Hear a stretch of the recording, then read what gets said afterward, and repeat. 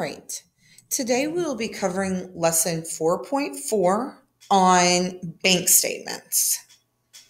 We always start off the same way. We're going to start off by writing down our equations for this lesson.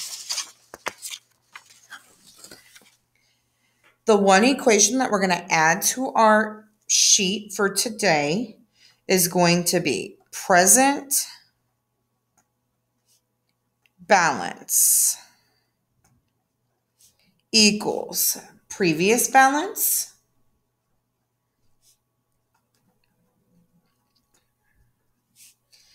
plus deposits minus withdrawals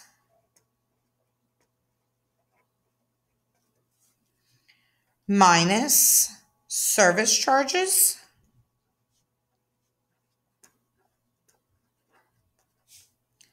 plus interest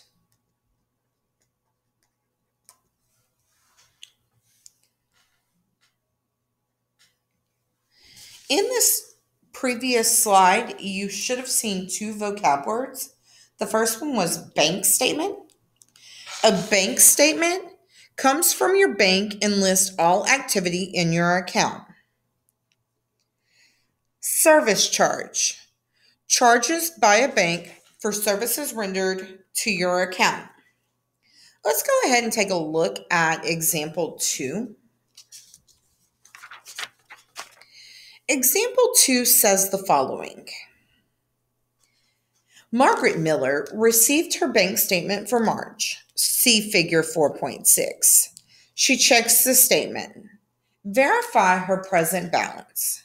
Now, in order to find her present balance, you're going to have to know her previous balance, the deposits, withdrawals, service charges, and any interest earned.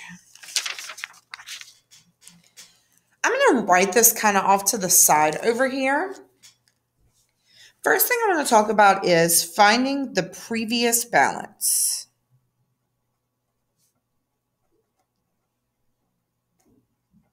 Our previous balance on this bank statement is located right here where it says $313.54.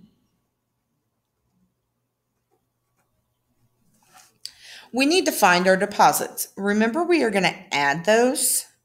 So I'm going to put plus deposits. Now, we have a couple of deposits. It says we have 2 in total. So those are listed right here. So I'm going to type in 240.32 and I'm going to add 673.08. So my total deposits came out to the 913.40.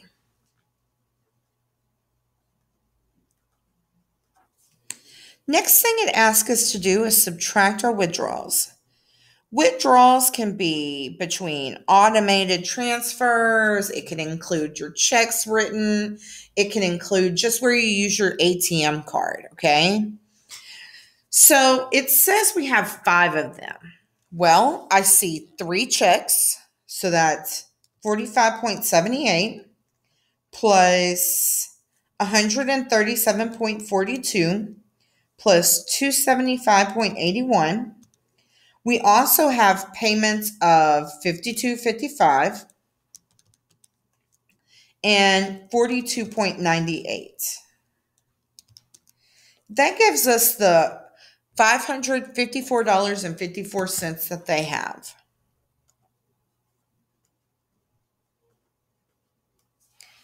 Next, it says subtract any service charges. Now, just to talk a little bit more in detail about service charges, this can include bank fees. It can include the fact that they might charge you just a flat fee for the month. They could even charge you for the number of checks you've written and so forth. In this particular case, we have no service charges. So this would be like subtracting 0. Then it also tells me to add any interest that I've earned. Sometimes banks will give you money for allowing you to keep your money in their bank. So you store your money in their accounts, they're going to possibly give you interest earned. In this particular case, the interest earned is nothing. So they don't give you any money for having a bank account there, obviously. And then we're going to just follow it down the line. We're going to say 313.54. We're going to add the 913.40. We're going to subtract the 54.54. We're going to subtract 0 and add 0. That gives me 672.40. And this is my present balance. And that matched the answer that they came up with as well. I want you to take 7 minutes to answer questions 3 and 4 in the try on your own section. 7 minutes to answer those 2 questions. Go ahead and pause your videos now. As you can see, the 2 answers to questions 3 and 4 have now been provided for you. Go ahead and take a moment to get those answers written down. Check yours. If you have any questions about how I got to these answers, please feel free to ask. And then answer the debriefing question on the next slide.